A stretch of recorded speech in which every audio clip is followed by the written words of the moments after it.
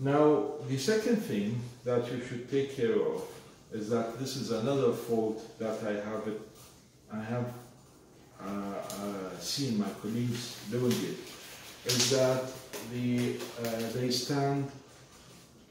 don't know where to stand when they take the X-ray, assuming that you have used the parallel technique, using the sensor holders, or you have used the film holder, or you used your finger. I don't advise this, or the patient's.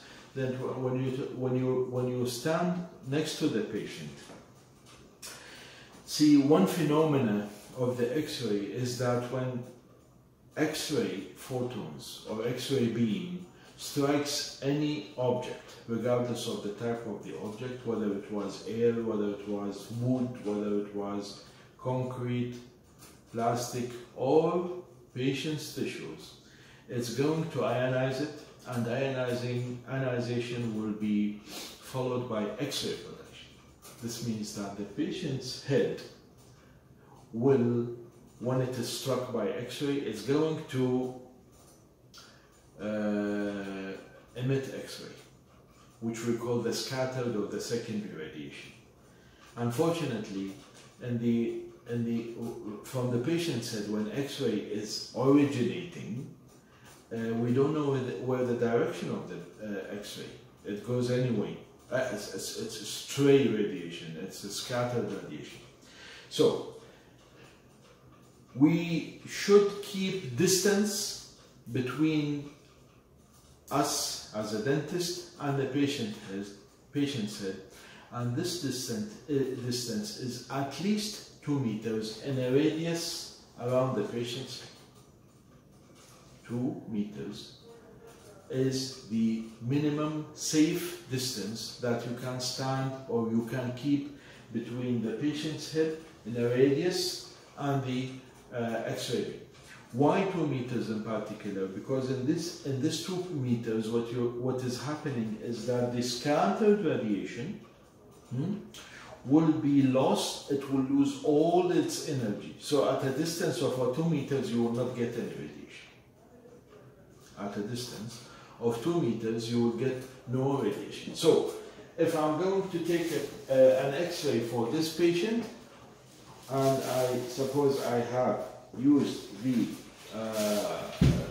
sensor holder or the disposable one, I'll remove this because I'm working on a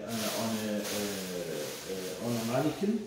So if you're using a sensor holder, the disposable one, like this one, okay, and you ask the patient to do an X-ray for a central incisor. So what is excuse me. When you're going to do the X-ray for the central incisor, okay, you're going to keep a distance of 2 meters. Now, if you don't have this space, what should you do? If this is the patient, I'm going to do the X-ray for the upper central incisor. Okay? This is the X-ray for the upper central incisor. Right? Most of us, when we do the X-ray, will stand in this area. And this is completely wrong. Why?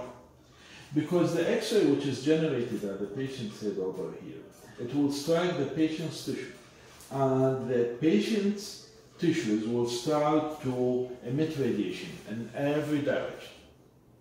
So if we're standing next to the patient or in front of the patient, then we will expose ourselves to unknown radiation. So if either you go and keep distance, 2 meters, or you stand in this manner, this area in front of the patient, where the X-ray is striking, this area over here, if you stand in this area less than 2 meters, you will be exposed to scattered radiation. So where will you stand? You will stand, see, this is if this is 180 degrees from the X-ray beam, you will stand at this area of the patient. So behind the patient's head, at an area 90 degree and between the 180 from the beam and 90 degrees to the beam. So you will stand in this area. That is at an angle of 135 degrees. Okay? You're going to split this into, you're going to bisect this angle, see? And then you will stand here. So I will stand here if I'm doing an X-ray for the central incisor. Why? Because the X-ray scattered radiation which has generated in the patient's head will be absorbed in the patient's head. So this area, I am sure that all the scattered radiation that has resulted in the patient's head has been absorbed in the patient's head, and this is the safest area. 180, 90 degrees to the beam, I'm going to stand here. If I'm going to stand here in front of the patient, I will be subjected to the scattered radiation. Here I will be subjected to the scattered radiation at a 90-degree angle. But I will stand at a 135 degree. That is 45. This is the 45 between 90 and 180.